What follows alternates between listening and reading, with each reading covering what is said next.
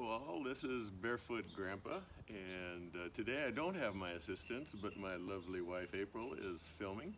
And so today we're going to talk about water and drinking too much.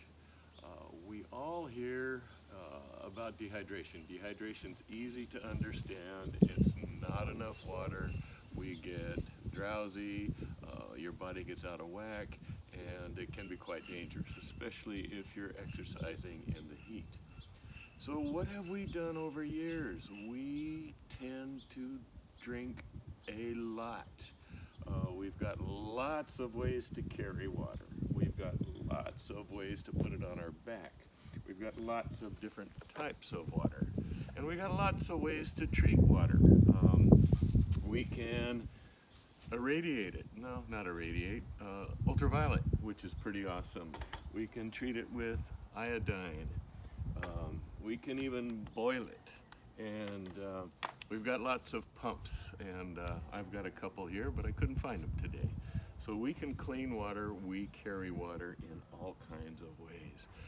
But there's a hidden problem here, and we just had it. I just had a little case of it on a backpack with another one of our backpackers. Is you can drink too much.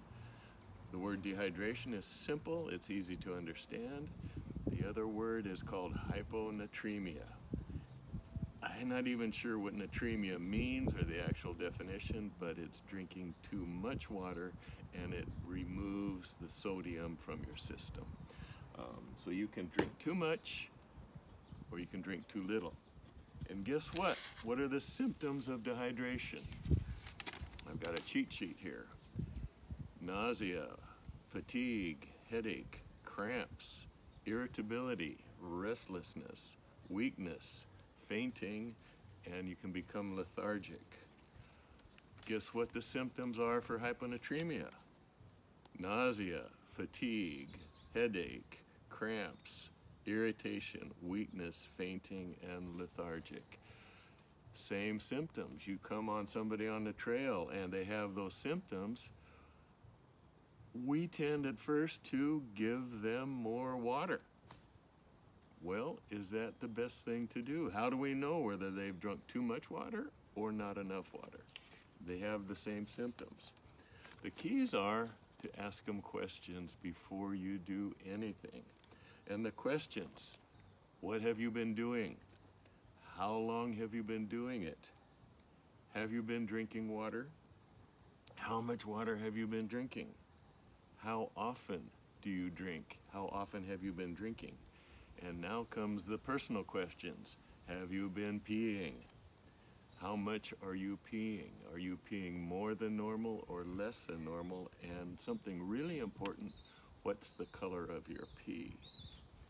If they've been over drinking, you're going to be peeing a lot. Every 5 or 10 or 15 minutes you're going to be peeing. And the pee is going to be clear, absolutely white. If that's the case, let's see, and if you're dehydrated, you're not peeing much at all, you're not sweating much, and your pee is going to be yellow to dark orange. And you're going to fall into those same other symptoms. So, if you've got hyponatremia and you've been drinking too much, your body's out of whack, you don't have enough sodium in your system, it can be fatal. What do? You do not give them more water. You have them rest, you put them in the shade, you feed them salty snacks. Don't give them sports drink, don't give them water. Salty snacks, food, rest. And if they're really bad and they start going into loss of consciousness, then it's time to evacuate. Get them to the doctor. If you're dehydrated, what do? You give them water, you give them sport drinks. You don't necessarily give them salty snacks, but you also let them rest, get them shade, get them cool.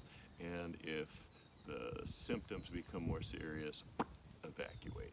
Call the doc. So, water in the wilderness. Drink the right amount. Drink when you're thirsty, a little bit more than what you're thirsty, but you don't have to pound down liter after liter after liter. And if you're not feeling good, Drink comfortably, don't overdo it. Dehydration is not good, hyponatremia is not good. We need to come up with a better word for hyponatremia. But drink right, drink well, don't drink too much, don't drink too little. And that's your Barefoot Grandpa on drinking too much in the wilderness.